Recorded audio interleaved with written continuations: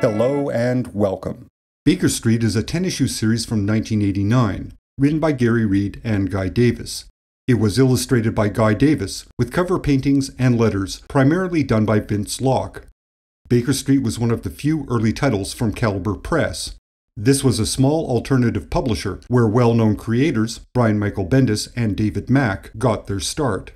Perhaps its most successful title was James O'Barr's The Crow, also from 1989.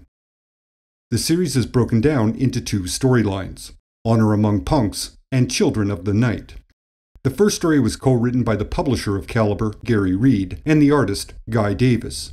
Davis would then go on to write and illustrate the remainder of the series on his own. What makes this a rather distinct title is the examination of the punk/goth culture of London in the 80s. It's represented as strictly punk, but the aesthetic is definitely goth. Regardless, the setting is an alternate version of London where World War II never occurred and Victorian sensibilities and styles have started to emerge in mainstream culture. So there is an extreme clash of cultures and a Baroque setting that never endured the Blitz. That is a fair amount of texture. The initial inspiration Guy Davis had for the series was to adapt Sherlock Holmes stories with two punk female leads. Gary Reed thought the concept might annoy Holmes purists, so he and Davis reworked it. The end result was the alternate universe London, where a visiting American medical student, Susan Pendergast, begins an internship with the punk detective Sharon Ford, also known as Harlequin.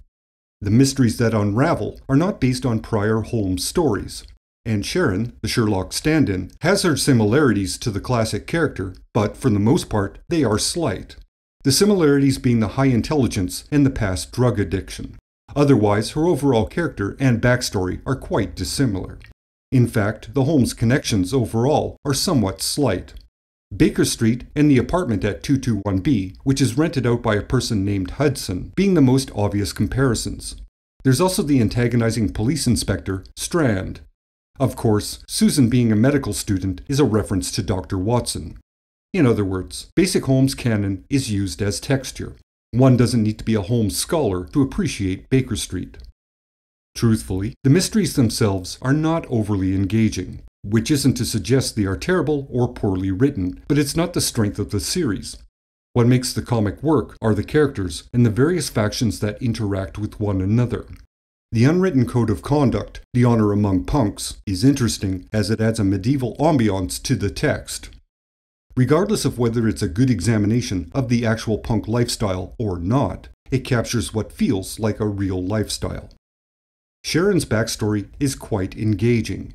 She began as a brilliant police detective who exposed corruption in the police department.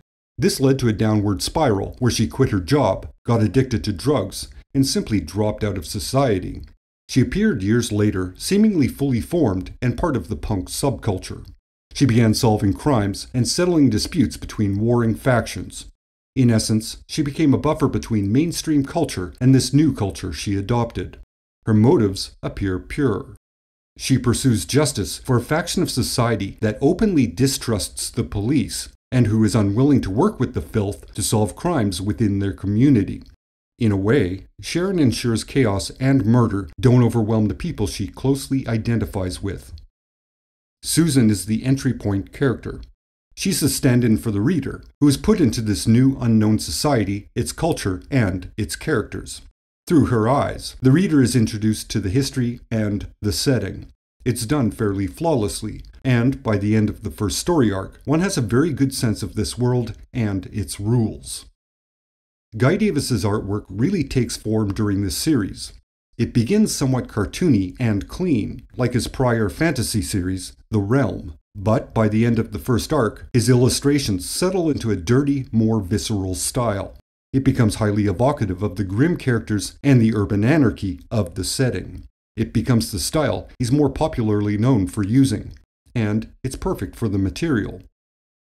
Baker Street was published sporadically over 3 years. And, despite an announcement in the final issue that Davis intended to take a break and then return to Baker Street, he never did. In 1992, Davis took a job illustrating Sandman Mystery Theater for the newly launched Vertigo Comics. This is a series he would draw for the bulk of its 70-issue run. Following this, he did a variety of work on Hellboy side projects, as well as his own series, The Marquis. Regardless, with Baker Street, what Davis left behind was an interesting time capsule of material. It hasn't endured like The Crow, but, like that example, there is a timeless, recognizable quality to it that feels true, even if that truth is dark and unpleasant to face. That's it for today.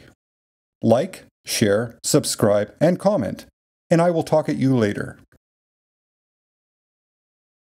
Until next time.